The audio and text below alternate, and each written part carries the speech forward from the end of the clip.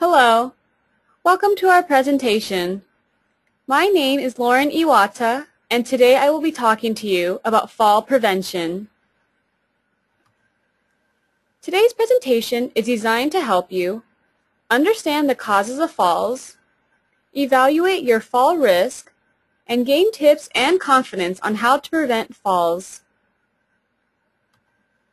A fall is an unintentional loss of balance causing one to make unexpected contact with the ground or floor. The risk of falls increases steadily after the age of 65. 1 in 3 older adults fall every year in the United States. That is about 12 million Americans, or 350,000 people who live just in Los Angeles County. The falls that occur with people 65 years and older are the leading cause of injury, hospitalization, and fall-related deaths. Why do falls happen? There are many factors that contribute to falls. There are internal factors such as medications, poor vision, balance problems, and having a fear of falling. There are also external factors that include things like hazards in the home or poor lighting in public places. Evaluate your situation with your doctor. By making an appointment with your doctor, together you can evaluate your fall risk. Review your medications. Have a list of your prescription and over-the-counter medications ready to review at your appointment. Your doctor can take a look at your medications and check for any that may have side effects or interactions that would increase your risk of falling. He or she may be able to provide other options for medications or slowly wean you off any that pose danger to your fall risk. Discuss if you have fallen before or other near-fall incidents. Include as much detail of any previous fall or close falling instances.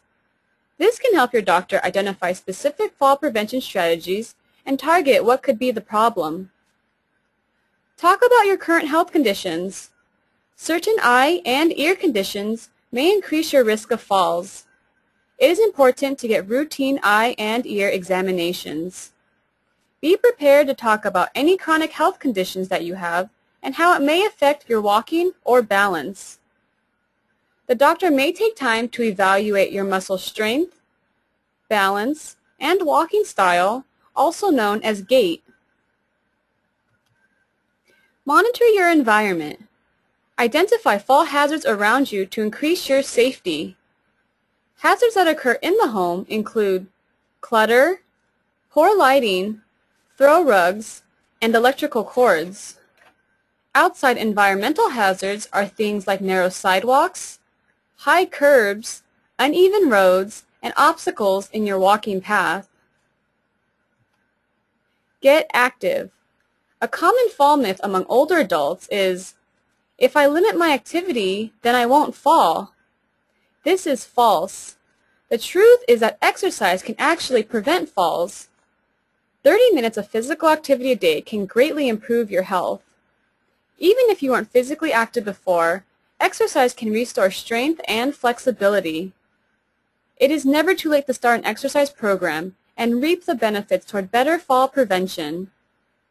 Please consult with your doctor before starting an exercise program, and together you can find an activity that is safe and fits your lifestyle. Some good activities include walking and water aerobics, which are both low-impact exercises, but still a good workout for your body. Also, Tai Chi and yoga are gentle exercises that involve slow and graceful movements. These types of activities can reduce the risk of falls by improving your strength, balance, coordination, and flexibility. Wearing sensible shoes. This one is really important. The shoes that you wear can make a huge difference in evaluating your fall risk. Walking shoes should have non-slip soles and should fit comfortably. You should inspect the insides of your shoes to ensure that no gravel or other items are inside the shoes to make sure you will be comfortable when you walk. Try to wear shoes that enclose your toes and heels to provide you with the most protection and decrease your risk of falls. Ladies, sorry, but no heels. High heels, floppy slippers, and shoes with slick soles can make you slip, stumble, and fall.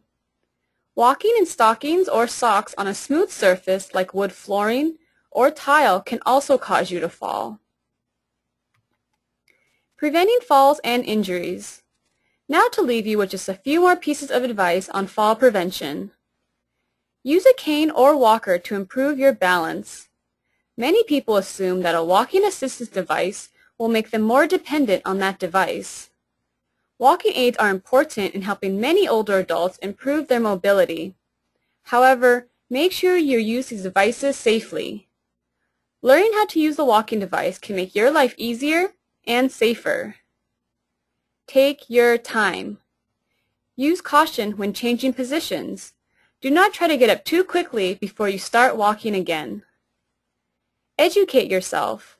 Understanding your fall risk can help you prevent falls and make you feel more confident as you move through your everyday life. For example, Keiro offers a Matter of Balance class, which is an 8-week program designed to prevent falls and increase activity levels among older adults.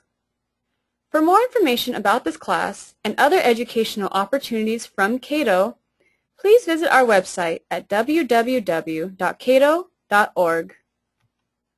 Thank you for joining us today.